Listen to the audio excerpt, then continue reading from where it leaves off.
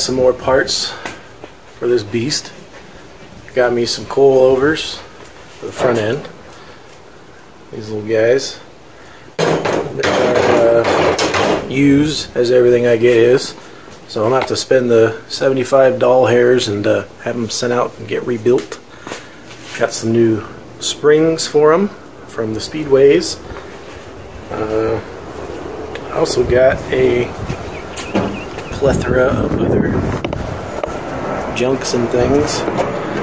So the plan here is to get rid of this horrible rear end geometry. My leaf springs are mounted like a, so it doesn't do much for the traction, and I don't like it. So we're going to try to make up the little torque arms set up here. I got my little 8.8, made me a little torque arm bracket. See how that works. So to do that with this 8.8, it's 5 on 4.5 bolt pattern. Also the rotors are that as well. So I borrowed a buddy's little hole driller jabber jobber thing. We're going to make this 5 and 4 3/4, so I can fit all the stuffs and things on there. And get the axles in. I'm going to drill it, get the axles in, calipers on. Actually I don't need that. Axles in, and we'll put some wheels on it and nip that little other axle out and shoot a new one in there, and we'll everything all mocked up.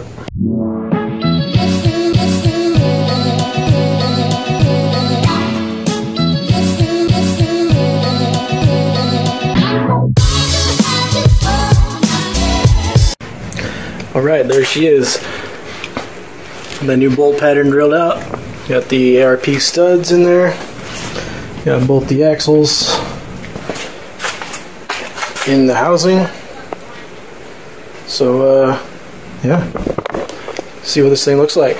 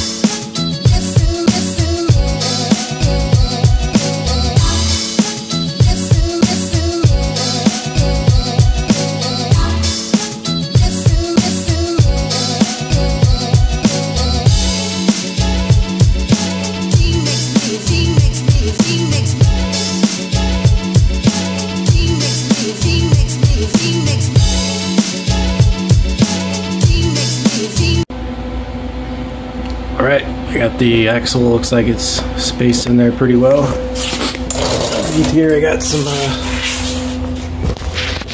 brackets tacked in place. I'm thinking that this will allow me to be relatively, well, that one's obviously just sitting there, but it's going to allow me to be relatively level once I get this bracket in place. Not sure how I like this link hanging down, this tab hanging down. This would put me about 3 1/4 inches off the ground, so I might have to chop that off so I can still get clearance. I'm not going to be running in this hole, I'm going to be running in this hole up here. So I just wanted this extra hole for some adjustability, and there's another one up top, but I'll have to clearance behind that, so I'm going to bolt in there. I'll have to drill that hole out.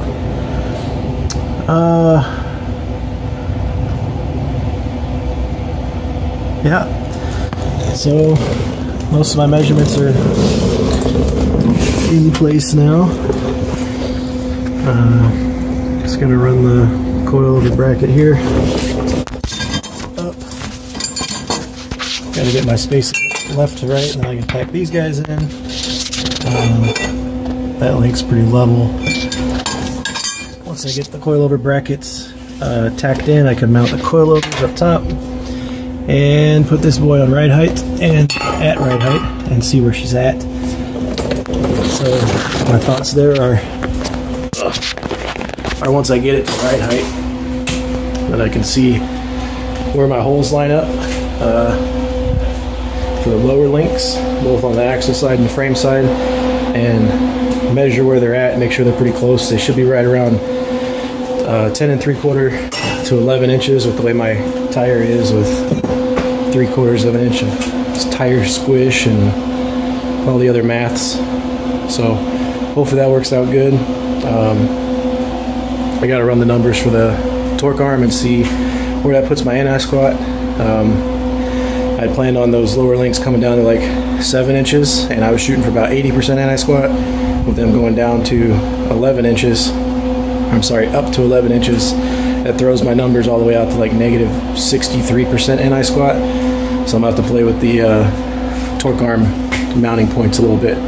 So that's it for this video. I'm going to go play with some numbers, and I'll probably get back out here next weekend. Thanks for watching. Do all that like and subscribe stuff.